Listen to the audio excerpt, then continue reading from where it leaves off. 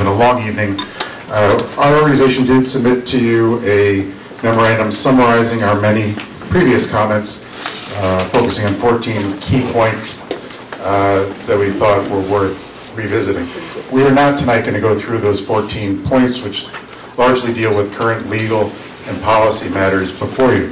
I do hope you'll all have a chance to look at that. What I'd like to do instead, and Peter, as he's going to do as well, is talk a little bit about the context of this whole decision.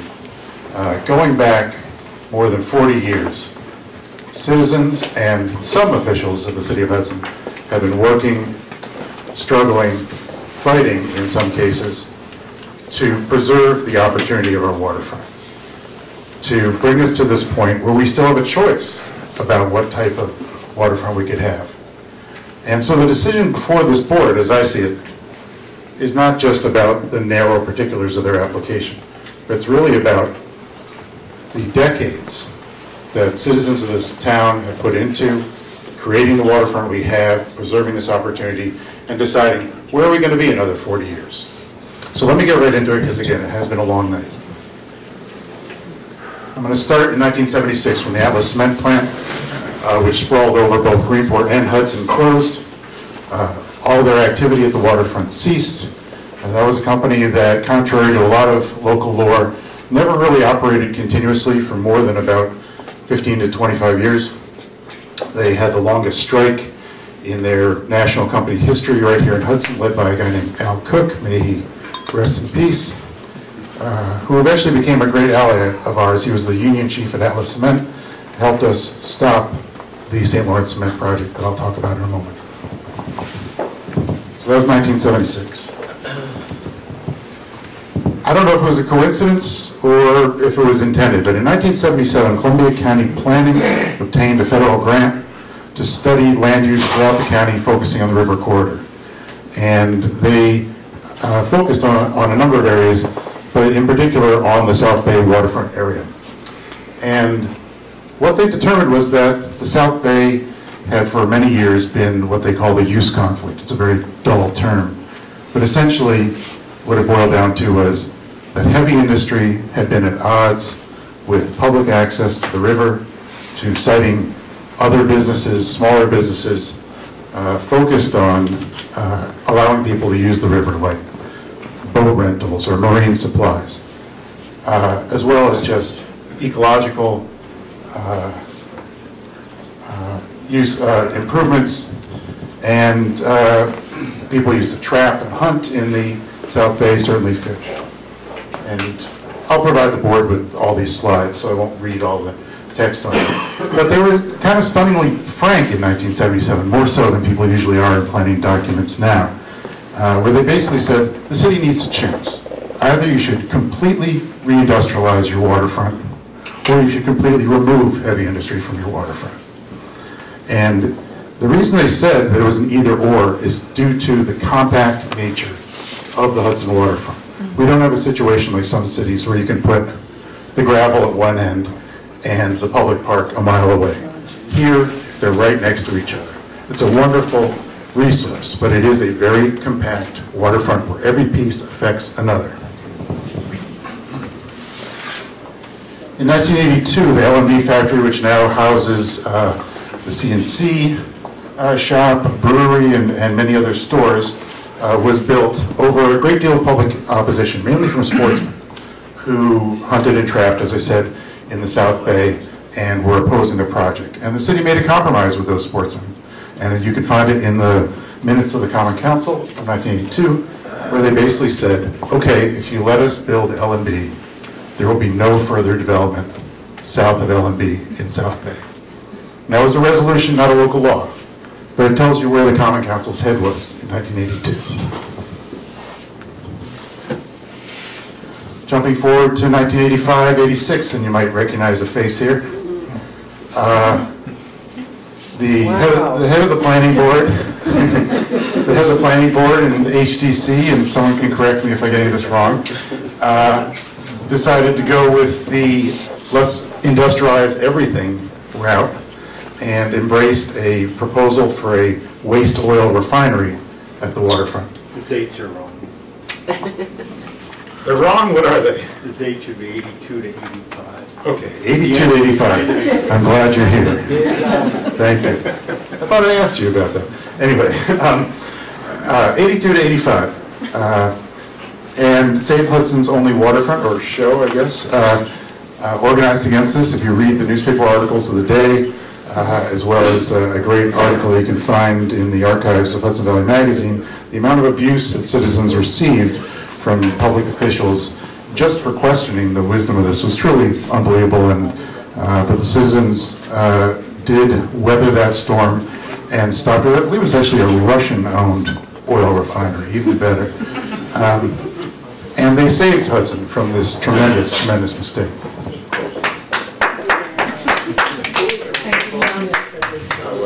I'm going to try to speed this up a little bit. Going forward a decade from 85, in 1996, the Hudson Opera House, working with a firm called Cavendish, engaged in a lengthy planning process called the Hudson Vision Plan. I arrived here just a couple years afterwards, and people were still buzzing about this process, saying it was really one of the greatest things that happened in Hudson, the number of people who came out, the participation. And this image, there used to be a very big version of this in Charlie Butterworth's office. I don't know if the current city engineer has it, but maybe the planning board could find it. But it's hard to read here. But this was a visualization that Cavendish did about the waterfront, focusing primarily on the land that the city already owned. But it was a mix of shops, marinas, again, marine supply, some restaurants, bait shops, you name it.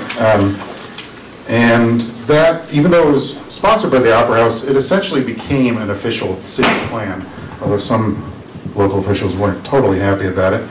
And it became referenced by people like the Secretary of State, who will talk about it in a minute, when he decided on St. Lawrence cement. In 1999, a fly-by-night Canadian company proposed to truck all the dry cleaning waste in the Northeast, primarily from New York City, but all over the New York Northeast, down through the city streets to dump it in what is now the Basilica. At that time, it was an abandoned glue factory. And we were told that they were going to make poly bags and hangers for the dry cleaning industry. I used a new tool called Google that I just learned about and found out that, in fact, they're a toxic waste processing company. They claimed to have a patent-pending technology that would neutralize the waste, but they couldn't remember when we finally forced the mayor to bring them to town. They couldn't remember where the pilot plant was. And the hearing became such a debacle. Some of you were here. There's a videotape of that hearing. I think Linda has it. The hearing became such a debacle that the city leaders had to abandon it. 2001 and 2002, there was another round of grant writing by the city. Our, God help us, Congressman John Sweeney assisted the city with getting grants to really upgrade what had already been started by previous administrations on what is now the Henry Hudson Waterfront Park. But this was a very degraded area for many, many years. If you go back to the movie, not Two Square Miles, Odds Against Tomorrow, you can see a little bit of what that looked like in the 1950s. Around the same time, and I will get to the cement fight which was going on at this time, the city also enacted a comprehensive plan. And some of us in this room were on the steering committee for that. There was a great deal of controversy over the plan, tremendous amount of public input again. But one of the things that was done was that the planners, who were also the planners as it happened for St. Lawrence Cement, circulated a questionnaire about the waterfront and what do people want down there. And this is a condensed version of the whole table, which we've already submitted to you. But the public's top priority was parks, recreation, and open space of the waterfront. Their lowest priority was, by a mile, was having more heavy industry down there. So between 1998 and 2005, you'll see some faces in the room here, a few of us, looking a little older today. But the St. Lawrence Cement proposal raged in town. It seemed like a never-ending controversy. And but ultimately, the citizens won what was considered a complete against the odds battle. And the really relevant part, and again, that facility would have had both a massive shipping operation at the waterfront as well as a giant manufacturing plant up on the mountain.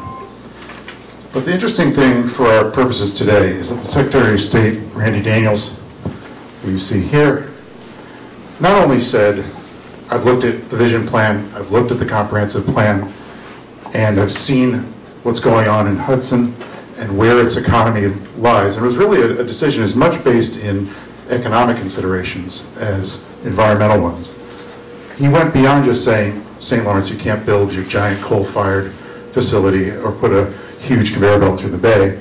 They had a lot of trucks involved too, actually. But he said, here's how you should immediately rezone your waterfront. He listed prohibited uses, permitted uses, and conditional uses in his decision.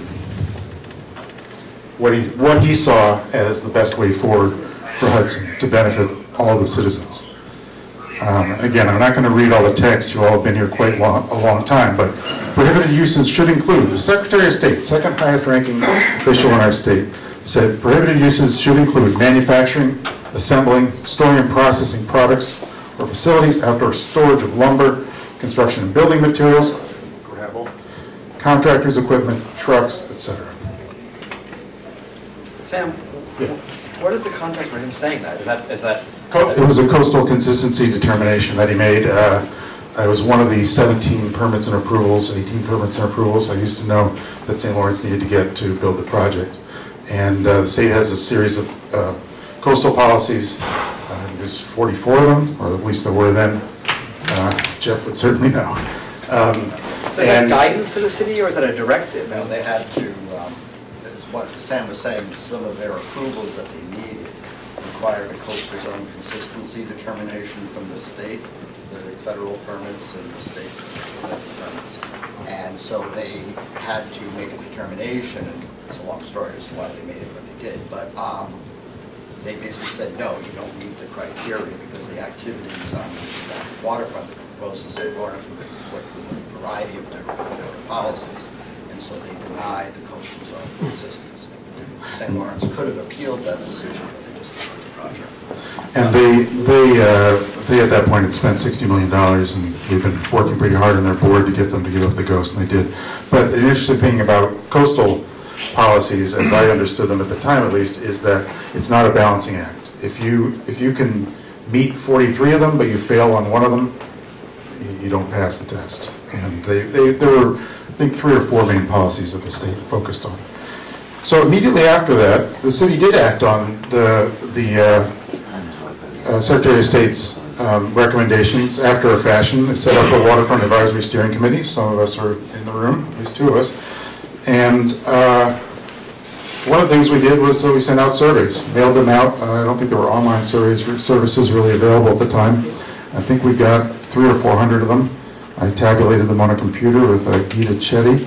And we basically used as options for people all the things that were mentioned in the Secretary of State's decision to see if the people of Hudson actually agreed with them. And lo and behold, they did. Their lowest rated activities were trucking, storage, and other heavy industrial uses. Their highest rated activities were open space, recreation, light commercial activity, and the like.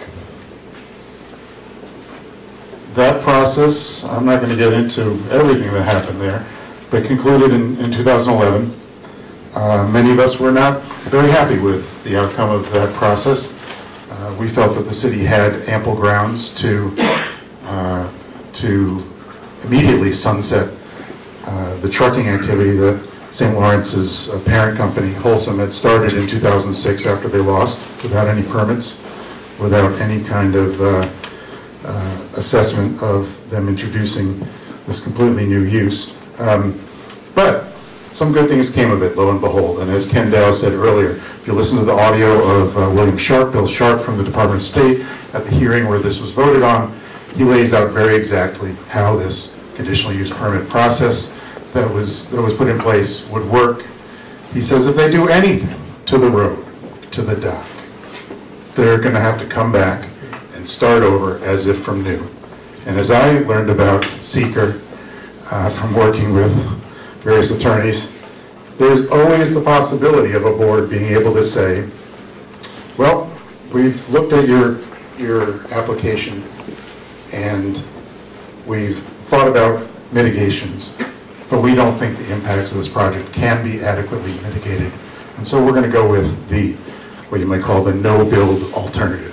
And that alternative always has to be considered under seeker, as I understand it. The possibility that you're not going to do anything. Sam, could we do 2 minutes? Yes. And Peter needs a shot as well. I'll try to hurry it up. Yeah. In 2012, citizens again organized to give input to the state, and the state agreed, did decide to designate the South Bay Creek and Marsh as a protected coastal fish and wildlife habitat. What that means is if this project goes to seeker, they have to show that they are compliant with that designation. That process has not started yet, but I do not believe it is optional. 2013, Valley Alliance first brought out its research showing that the city had improperly alienated 4 acres, alienated being a tricky term for basically sold, 4.4 acres without getting the necessary legislative approvals from the state, and that the city still owned it.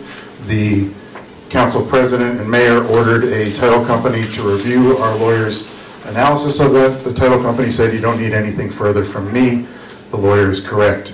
And Don Moore, the then council president, announced, we do own it. Nevertheless, bizarrely, 7 years later, the city is still not acted to take back its own land. 2017, I've got 2 more slides, I think. The DRI funding was awarded largely for waterfront projects, and as I understand it, this is really intended as seed money for another $40 to $60 million in investment. Finally, 2019, the Melconian ruling, which has been the subject of plenty of discussion tonight, and I won't go through it again. It is a non-conforming use that is now ungrandfathered, and the planning board has the right to review it as if it was a brand new project. And with that, can we please give Peter a chance, since I've hogged the limelight so much here? Thank you very much for listening, and I'm happy to answer questions about any of that. Items. You can leave the slide up. Oh, I've got some other slides. I'll just run it while you... Give it a good look on it.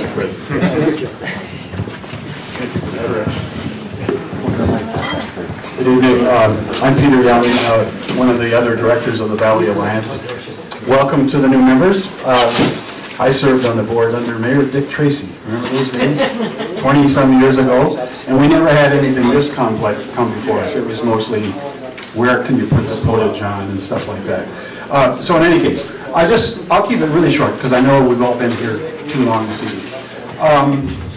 My main agenda this evening is to encourage the board to view this in the most holistic way possible. So you don't get trapped into this thing of wondering about how many pebbles of gravel are going to go into a truck, or exactly how many grams of particulate matter are going to be sent up the diesel smokestacks. That sort of information is critical, and of course you're going to review it. But I would really encourage the board to take a broader look and think about what kind of waterfront we want to have when we're all done.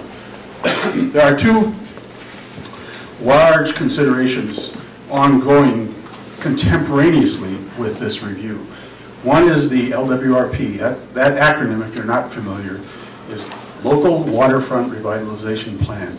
Sometime in the 1990s, there was a recognition that all over the country are these old, tired, polluted waterfronts that could potentially be freshened up, improved, and turned into recreational resources for the community, and also hopefully generate jobs and tax revenue. So that program is delegated down from the federal program in Washington. It is administrated by local officials, and in our case, the state of New York's Department of State.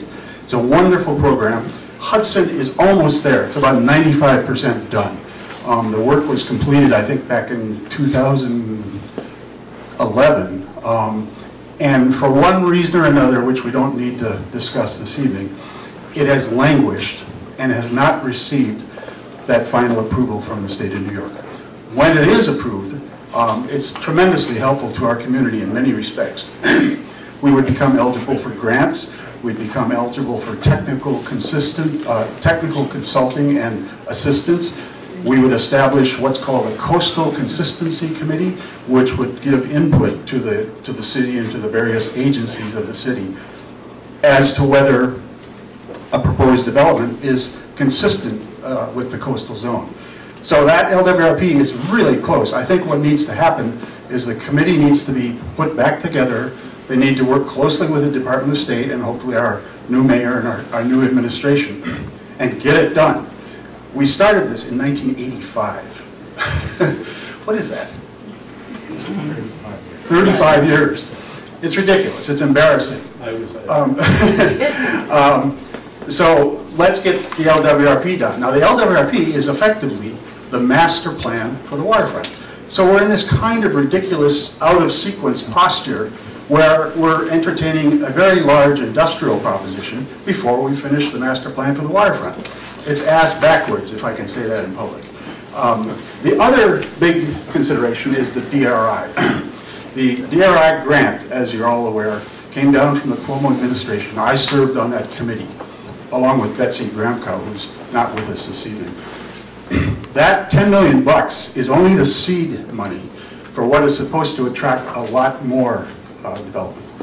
And that, hopefully, the scenario is that it will ultimately attract $40, $50, $60 million of private investment into our waterfront zone. So that could manifest itself in the form of housing, retail. You know, there are endless possibilities. And the city has engaged the Chazen group to help facilitate that process. And my impression of them is that they're pretty good, and they're going to come to town and help us get that done. Peter, 1 more minute. Okay. Yep. My plea to the board would be, don't make this decision on this haul road application on a small and narrow technical considerations, but rather think of it in the broadest, holistic way possible. Okay, thanks.